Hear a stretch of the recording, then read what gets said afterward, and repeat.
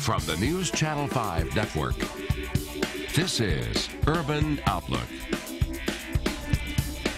Hello and welcome to Urban Outlook. I'm April Eaton. Thank you so much for being with us today.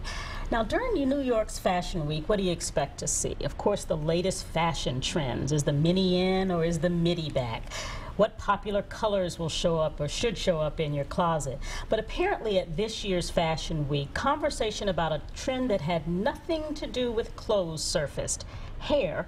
More specifically, natural hairstyles were all the rage. In fact, one fashion reporter wrote, "Black and biracial models with different hair types and textures were turning heads as they hit the runways with their magnificent manes." So today we thought we'd explore sort of the natural hair journey, if you will. And joining me for that discussion and to show and tell a little bit on the second half of our show is Unique Johnson. She is a hairstylist and a makeup artist at Jewel Salon, Nashville. Thank you so much for being with us today, Unique. Thank you so much for having me. So, as I said, you know, you would expect to hear about what the latest trend is as far as what I should wear from Fashion Week, but apparently the natural hairstyle took hold of the conversation and just took off running. Does that surprise you that there was a big conversation around the naturalness of people's hair, from afro bushes to twists and all sorts of things?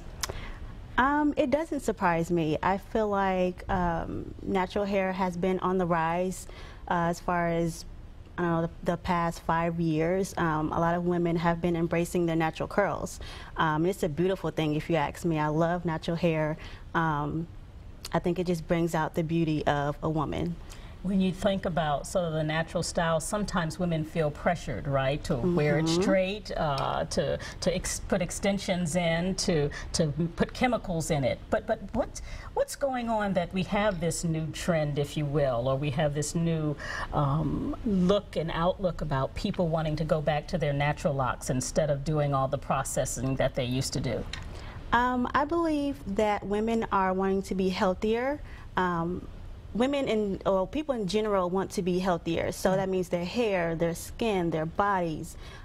They are just wanting to be their best selves, their natural selves. I believe that a lot of people are just kind of coming back to their roots a little bit and just wanting to be, you know, their bright shining star that they were born with, or their hair that they were born with. I like how you put that back to your roots. You are in this area for the last 2 years or so. Yes.